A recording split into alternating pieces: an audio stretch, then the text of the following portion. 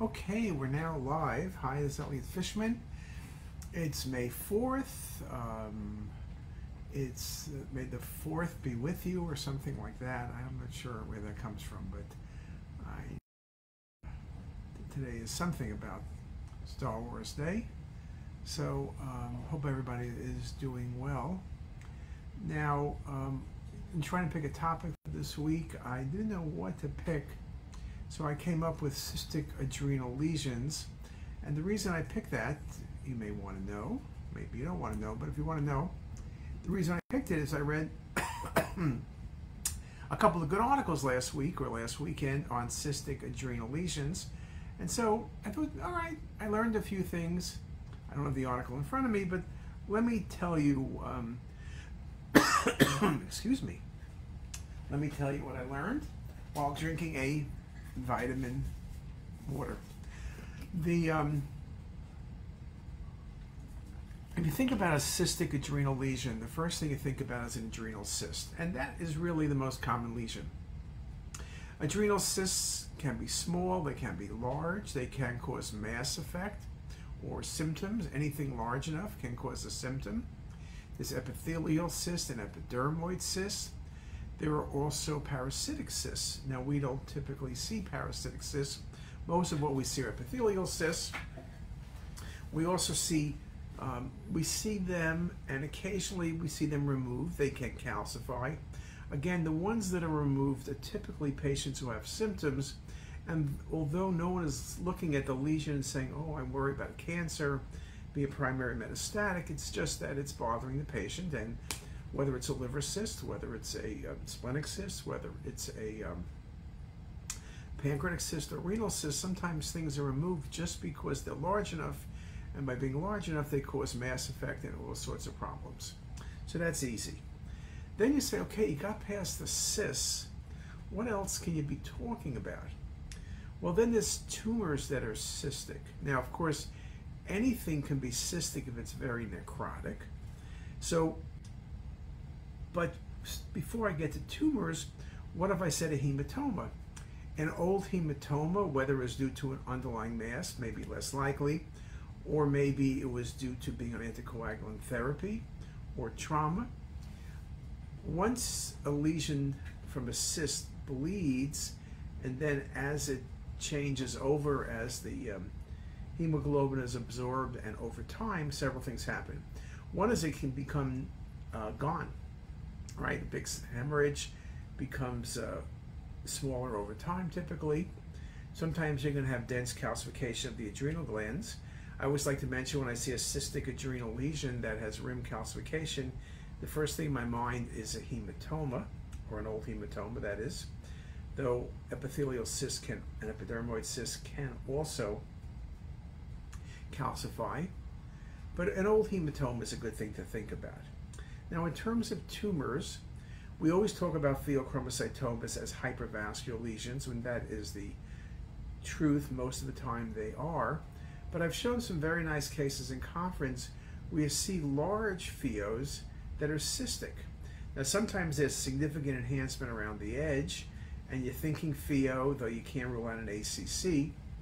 But sometimes the whole thing is cystic, and I've seen a few cases where the patient has bled in a pheo, and you don't really see the primary mass itself, but you see a big cystic lesion. So I've seen a few cases go to surgery with that history. I've also seen primary adrenal cortical carcinomas. They become necrotic and they become cystic. I think an important thing when you have cystic lesions, separating malignancy from benign, is when they're benign, you don't really see a definable wall. If there is a wall around the cyst, there's no irregularity and thickening. When you have a cystic lesion that's a primary tumor like an ACC, metastasis like renal cell, melanoma, the rim is thickened, and with contrast it's irregular and enhancing, so it's a necrotic tumor. Again, the same thing is true with pheochromocytomas. Now, what other possible things can be cystic? You kind of quickly run out of things. Lymphoma can be low density, but typically when you have lymphoma, primary in the adrenal, surely, they're triangular. They can be round when they're, you know, multi-organ, where you have lymphoma involving spleen, liver, kidneys, big time nose, and the like. So you don't just have adrenal involvement. So that becomes an important thing to consider as well. And again, what else could you have? Infarcts. Well, a big infarct of the adrenal, which is pretty rare. You could then bleed, and then as it resolves, you can see cystic changes. So I think an important thing to think about is, what do you do with a cystic adrenal lesion? One thing is, look at old films. Okay, that's good if you have it. What if you don't have it? Then look at the wall, look for enhancement or lack of enhancement. If you see a wall, is it thin or thick? Is there additional enhancement present? Maybe you need to get some lab values. Could this be a cystic pheo?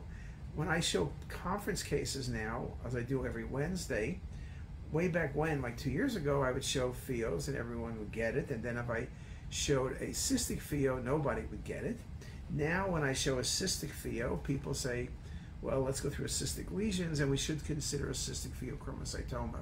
So we've learned what we can see, and we're better at it than we ever have been. So that part is kind of good. And those are the main things I really have to say. If you want, I think the article will be in the June references on CTisus. You can see it there. Now let's see who's watching. Manaverta Upadaya, hello. And John Biacchino. John's watching from home. And may the 4th be with me too. I agree. And hope all is well, John. And I'm Jayhawk. I'm in the hospital. I'm Jayhawk tomorrow, but I'm in the hospital on Monday. I'll see you Monday in the hospital. That is, I'm reading films in the hospital. And John's one of our senior techs who typically is in the hospital in Zayed. So that's really all I got to say about cystic adrenal lesions. Again, think about the differential diagnosis. Most of the time they are unilateral. Again, if they're bilateral, then I'm thinking about bleeds. I'm thinking about metastasis, okay? ACC, 2% are bilateral, so it's not going to be cystic. Pheos, 10% are bilateral, but it's hard to imagine getting 2 pheos that are cystic. That'd be really, really a great diagnosis, however.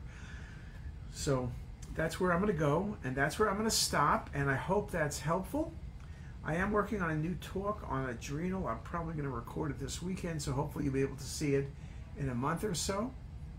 And with that, I'm back in the USA and had a great time with the meeting in Lyon, France, and I hope everybody is doing well. See you later, guys.